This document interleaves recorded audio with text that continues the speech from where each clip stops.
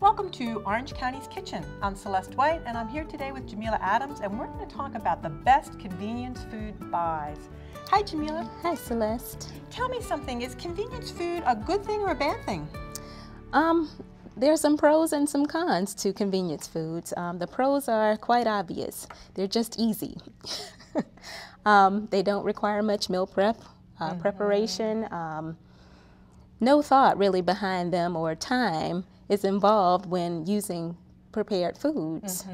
What we can do though is those foods tend to be higher in certain things such as fat, sodium, and sugar. So today we're going to talk about how to modify those types of things when we do purchase convenience foods. So to make them just a little bit better for us. Just a little bit healthier. So what kind of things are we talking about when we're talking about convenience foods? I mean, I know things in a box and frozen, canned, ready to use. It doesn't really matter. Things that are very easy, require minimal preparation, that type of thing. Right, and a lot of packaged foods are already prepared foods, which are convenient, and I certainly use them. But you have some good ideas here about how to modify them. And one of them is the pizza, right? Yes. This is just a frozen cheese pizza.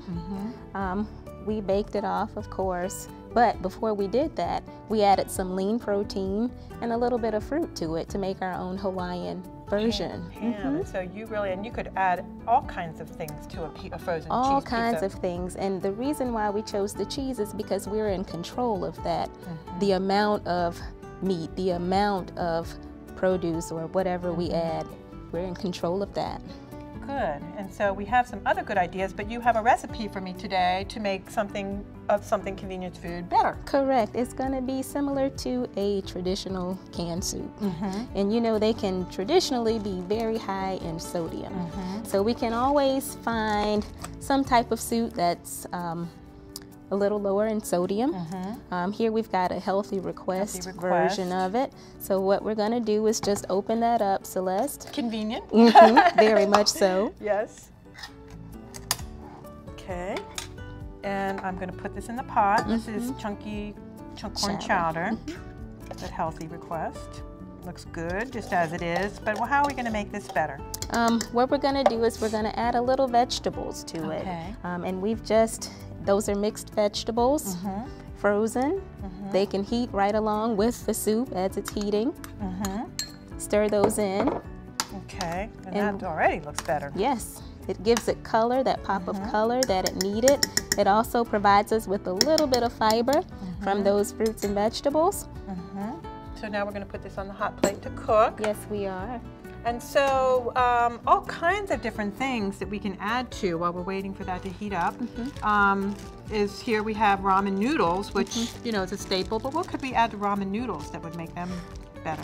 Ramen noodles are a particular staple for college students. Yes, they are. I remember these very vividly. But they can be very high in sodium. So you don't want to use the entire seasoning pack there. And then again, too, you can chunk up some lean chicken or protein and add to that, and some vegetables, as we've done with those noodles there. And here you have, yes, you bought the already ready to eat noodle dish, and then you've added to this. What did you add to this one? We've added chunk chicken and some broccoli, and it's also a whole grain product, which adds more fiber. Oh, so this one is whole grain. This is a whole grain product. And then you've added vegetable, and you could add any vegetable. You've added broccoli and chicken. What about a prepared salad? Salads, fruits and vegetables are nature's convenience food already. That whole fruit, that fresh vegetable is already ready. All we have to do is wash it and eat it. Well, Jamila, I want to thank you for showing me all these ways we can make convenience foods better. Yes. I'm going to have to taste the soup. This one already made.